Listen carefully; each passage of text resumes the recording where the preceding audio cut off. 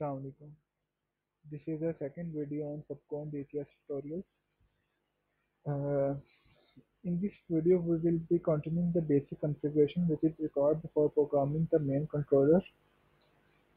Previously, we have configured the controller for Modbus and the controller for input-output cards in SPK.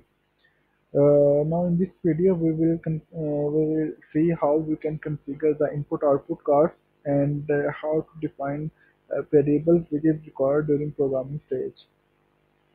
Now if we choose the controller here and then click on input output, a pop-up menu will open. It has three options: data transmission module, input output module, and input output point. Now, data transmission module is a card which acts as a bridge between main controller and input-output cards. Uh, each card can communicate with 16 input-output modules. Now, if I define one card here, its model is 233 and it is only card available for this controller. We don't have any other variant for data transmission module. Now, if I write DTM1 here, now if I go to input output module, now we have add option here. We can add up to 16 cards in this data transmission module. Now if I add another DTM, now we can add DTM 16 cards in DTM2. So for learning purpose, we will only define one card and we will switch to input output module.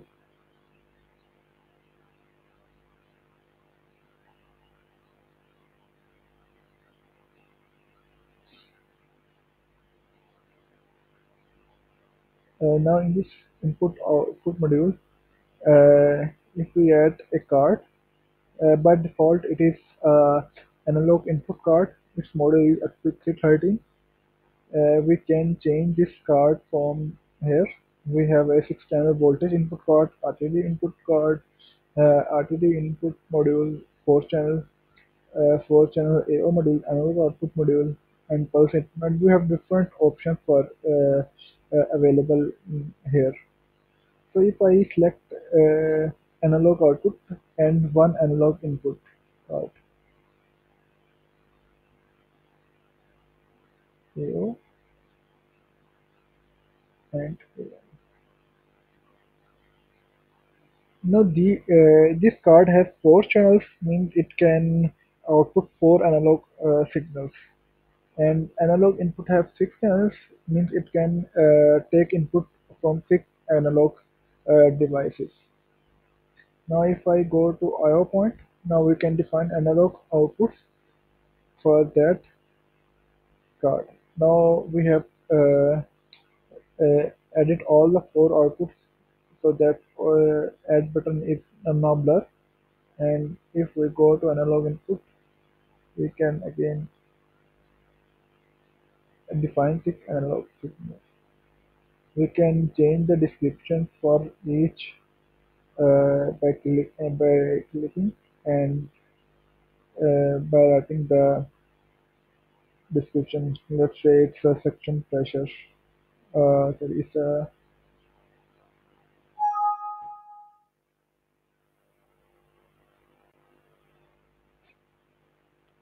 it's a control valve.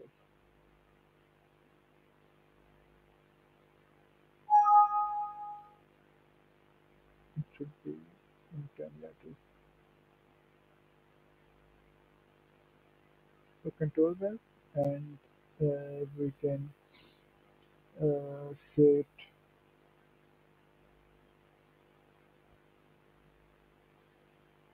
RPM signal.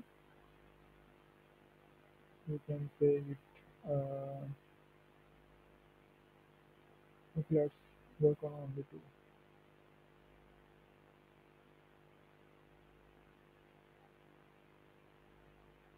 Now if I go to analog, we can define it. Mostly especially transmitters are in 4 to 20, so we can write it suction pressure,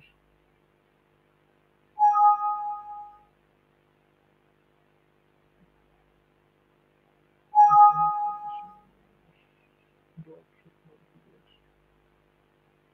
Suction pressure, discharge pressure,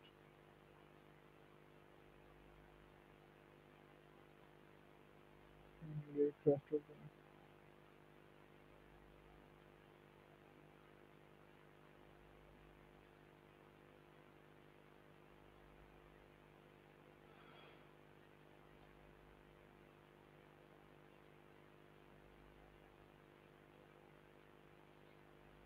Now we have these options here. We can change the signal type from here type 2 or type 3 to positive output, negative output. Now this positive and negative outputs mean if we have uh, this negative output value here, its output will be reversed according to control action. Let's say if we want to uh, if we have a max value, it will output 4, and we have a minimum value, it will output 20 milliamps.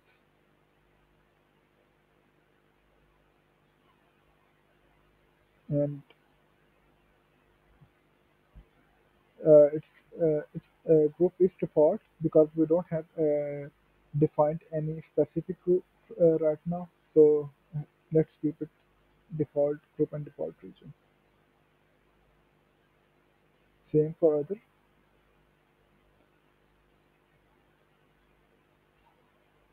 Now this analog we have now in analog input. We It's a signal type 4 to 20. We can set it 0 to 10 milliamps from here.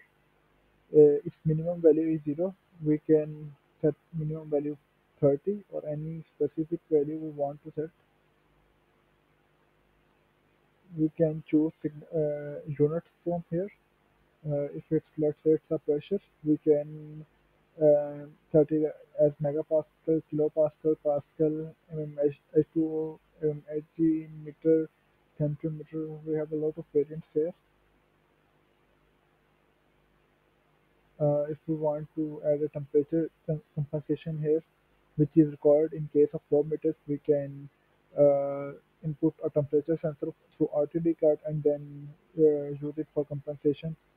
This is pressure compensation, which is again used in case of flow meters. This is filter, this is accumulator.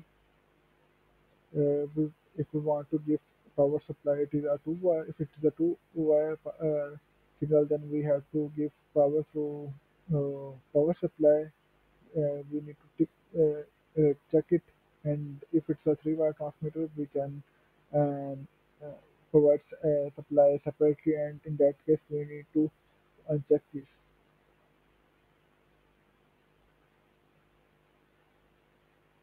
If we want to have it strength in during the operation, we need to check this. We can record period, change the duration of recording through this. If we want to set alarm on this signal, we need to check this. And for low, let's say we have a 30 low, we can set alarm at below 40. It will trigger an alarm. And for high value, if we have 200 maximum value, we can set alarm on 150. These are priorities, which means if there are multiple alarms, then this priority system works. Deviation alarm, if we have multiple signals and if one value deviates from other, then deviation alarm works. For example, if we have 10 pressure transmitters and all are output 100 psi. If one of the transmitters deviates from others and its output changes to 70, then if we have set it 30, Now in that case, it will give an alarm. So these are the alarms.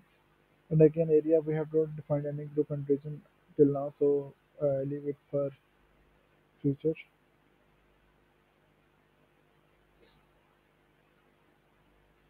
We can change priority through this. If we want to change its configuration, we can give its right to operator engineer level or to admin only. If it's an important tag, means it's an important parameter, we can check this. So this is the basic review of how we can configure different cards and how we can uh, configure different settings on uh, input signals and output signals. Now for defining variables, we will then click on a C1 controller and define variables from here. We have available options of 1 byte variable, 2 byte, 4 byte, 8 byte and customized loop. For now, we will only see 1 byte, 2 byte, and 4 byte and 8 byte variables. Customized flow will be discussed in futures because it is used with PID controller, and when we have a concept of PID, we will see how we can define customized flow. So this is a single byte variable. Single byte variables are those variables which are Boolean. It means either they are true or either they are false. They don't have any other value. So if uh,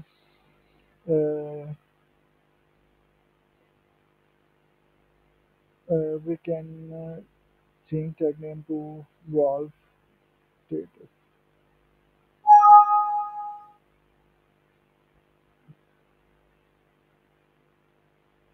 Valve status. Now, if you want to configure this variable to check if the valve is on or off, we have given its tag name valve state, and we can write this description as inlet valve state.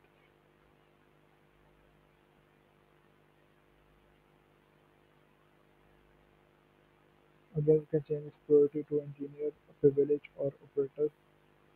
On description, valve is open.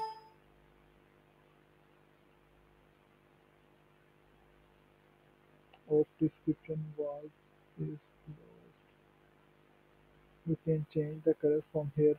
If we want a green when wall open, we can set green, and if wall is closed, we want red from here. We can set alarm on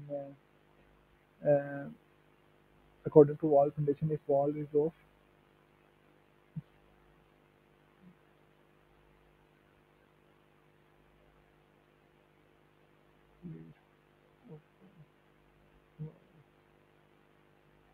we can show it in pop-up menu.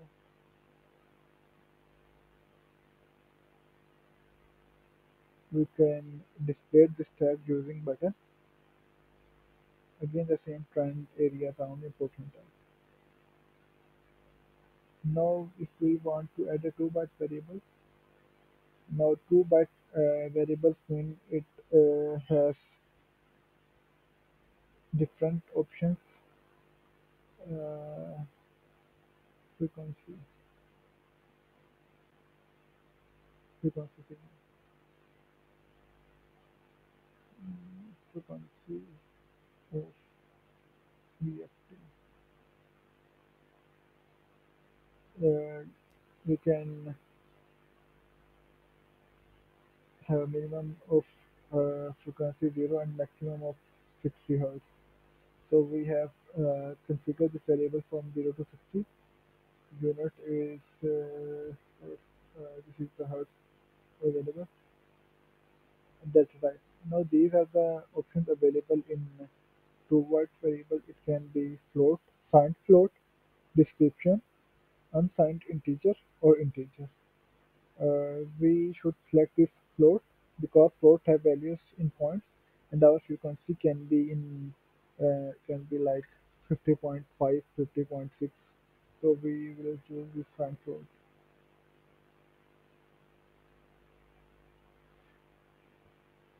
If we set another variable here and RPM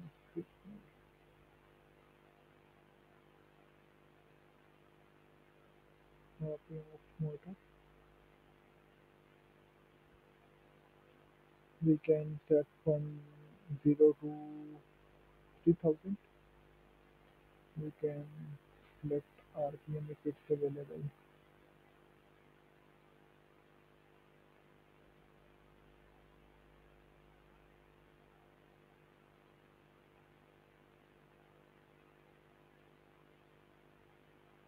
If it's not available, we can uh, write it manually on HMI. So in this case, we will select integer because RPMs are in like 1000, 1001, 1002. It will not be in points. So if we come to forward variables and select tag name,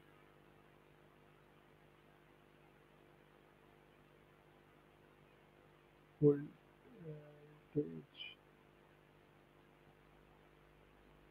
volt,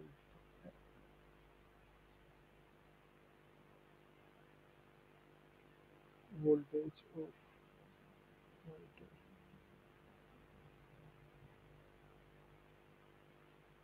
Lower limit can be 11,000, so it can be 8,000,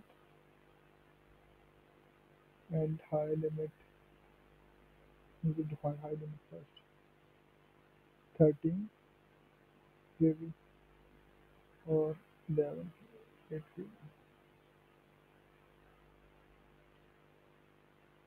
Unit will be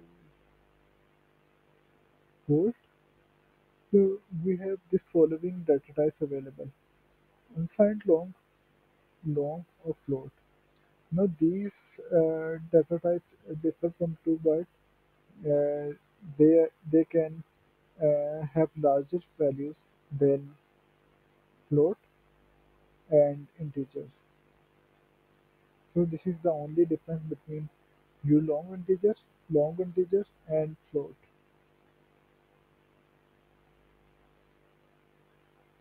For 8 byte variables,